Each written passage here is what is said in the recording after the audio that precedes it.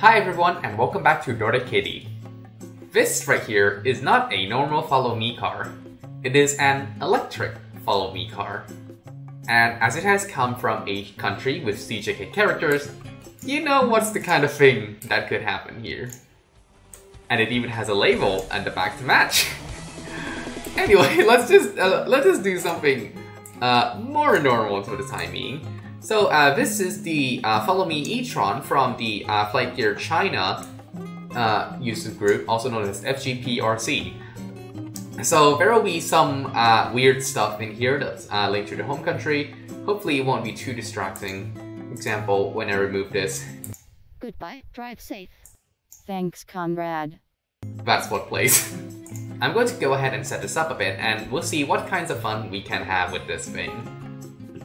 The interior of this car is not only modern, but it's also configurable. Here we have all kinds of settings, just kind of like your typical modern car. We'll see what pops up in this. And I'm going ahead and switch interior style to a 2022 design, which is properly modern, just like that. There's also a few originals floating around still. As steering wheel travel, you're going to go with normal. This one just adjusts how much you can adjust the steering wheel by once you start the car. Speedo type, we're going to ignore that. It has its own already. And this button is going to be very important, pretty sure. Magic Bush Tiles, we're going to turn that on. We might be driving on grass a lot. Set a license plate. And let's go ahead and start this car up. This is a reminder from the 3rd District Traffic Commission of Beijing. There are thousands of roads, and the safety is the first. If you drive recklessly, your loved ones will be filled with tears. Yeah, that. Anyway, let's go ahead and drive this thing off the lot. There are actually car-specific controls for this one. You can pop it up by pulling up this. So it's not like an acceleration pedal, which I am using right now, and it makes things a bit easier than trying to use the throttle, which doesn't normally touch with a car as a car acceleration pedal, which you absolutely do touch a lot. So right now I'm just tapping the W button to accelerate, which works a bit better.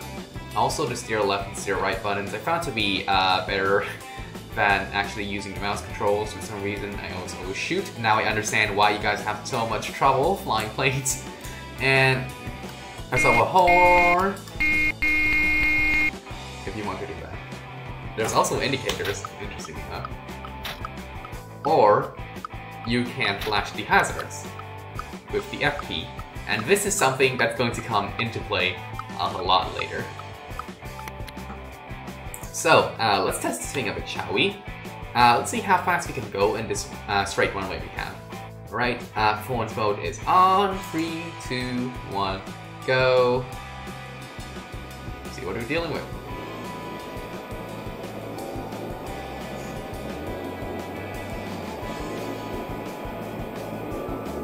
And it's still going. I think it's at airliner speed now. Alright, I think we're pretty close to top speed, that is. About 260 or so. I'm going to go ahead and brake because otherwise we would run off the end of the runway. Phase through that right there, and we're going to turn it off. Onto the second. Back onto the apron. That's it. Airports are nice because I think you can go nice and fast. Spoiler alert, we won't be able to do this in a few moments. Alright, because this is a car, let's go ahead and take this thing on the road, shall we? Now, of course, there is a pretty easy space to exit the apron, which is this bit between the two buildings here. I'm going to go ahead and take that. You should take that pretty slowly, otherwise things will judder around a lot. And this happens. Yeah, this thing actually does have a crash detection system, and it will, spoiler alert, we will trigger this a lot. So each time you trigger this, you can just press reinitialize safety, turn off the hazards, and things will be all ready. Let's go ahead and back up and do that again. This time, slower. Or perhaps we could use the map because this thing apparently is a lot more solid than the last time I checked. Alright, so through the magic of teleportation, we are now running between the apron and the vat. So now, we just need to find the road, which would be right about here-ish. Exactly here, in fact. And let's get on.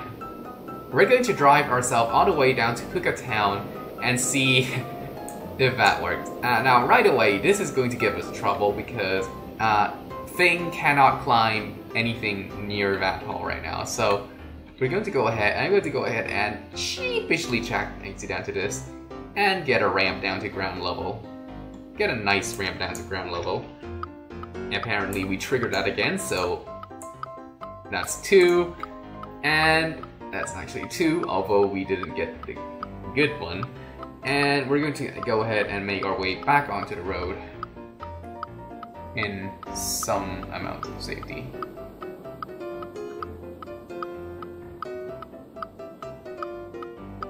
I might want to redo that entire segment because this is boring. Alright. And if you haven't noticed, there are speed bumps. So yeah, you need to be careful about that too, driving around.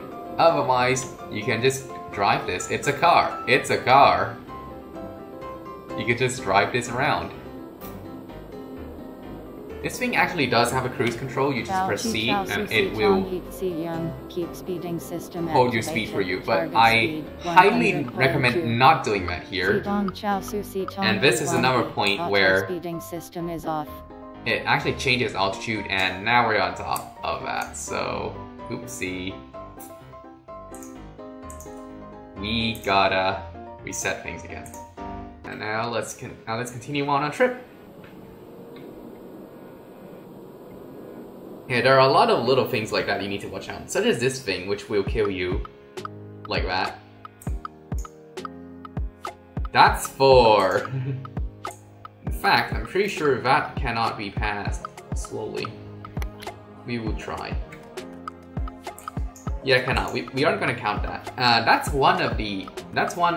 the other place where you will need to drag your car manually past. And if you see the cars heading like that, don't worry. I am actually driving on the correct side of the road. Thailand drives on the left. It is that the textures do not know that, so it is still driving on the right as if I was in America or Europe.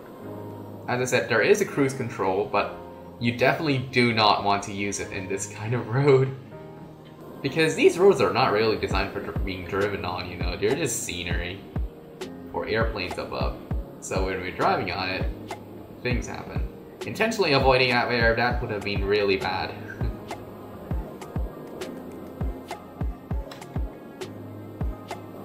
Alright, sharper! There probably would have been a warning sign in real life for that one. Good lord.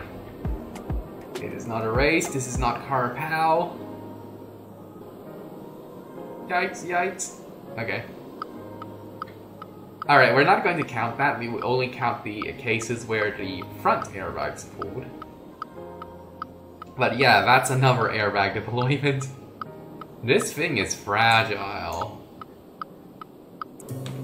Bao Chi Chao Susi Tong Heat Si Young, keep speeding system activated, target speed 103.7. Yeah, so this is how the cruise control works. It's just a cruise control, and when you come across weird stuff, you can just brake or accelerate, and just like in a real car, it will go off cruise control for you. Alright, so we're past the power lines now. We will see the main junction in a few moments, and it will just look really weird, but we should be able to just turn off this and drop onto the main road. And here it is. There's no road beyond this point, we will just have to turn in. Right, and let's go. 4+2. Just turn off the flasher and turn that off. Alright, we're now on the main road. So this thing is a proper highway with a median, which is what you're seeing here. And unfortunately, as I said, in real life, there will be like probably 2 lanes of cars going in the same direction, so don't mind these ones. Zidong Chao Su Si Tong Yi Guan Bi, auto speeding system is off. Bao Chi Chao Su Si Tong Yi Si Young. Right, so now it's keeping 120 on cruise control. 128.5. Zidong Chao Su Si Tong Yi Guan. There's also an auto steer, but it doesn't work well in my experience, so we're not going to use it. Oh good lord, this one is an evil bridge. Auto speeding system is off. Yeah, that. Speeding system activated. Target speed 100. If we had been only a little bit faster, the airbags would have deployed. Auto speeding system right. is off. Yeah, this car also bounces around a lot if you jump, so you don't want to jump it. Drive safe, everyone. Don't do that.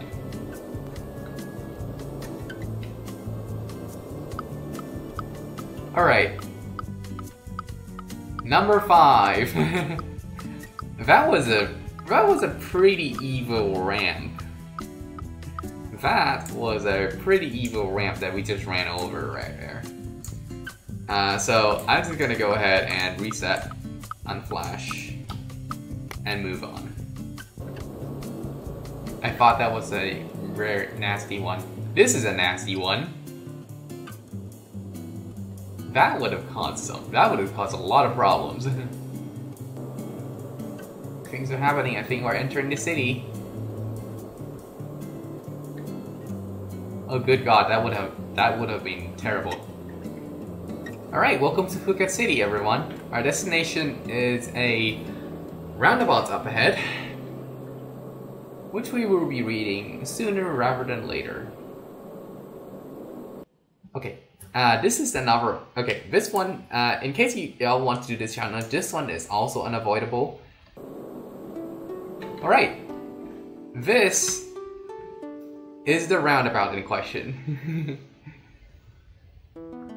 In real life, there's probably a statue in the middle alongside a fountain or something like that.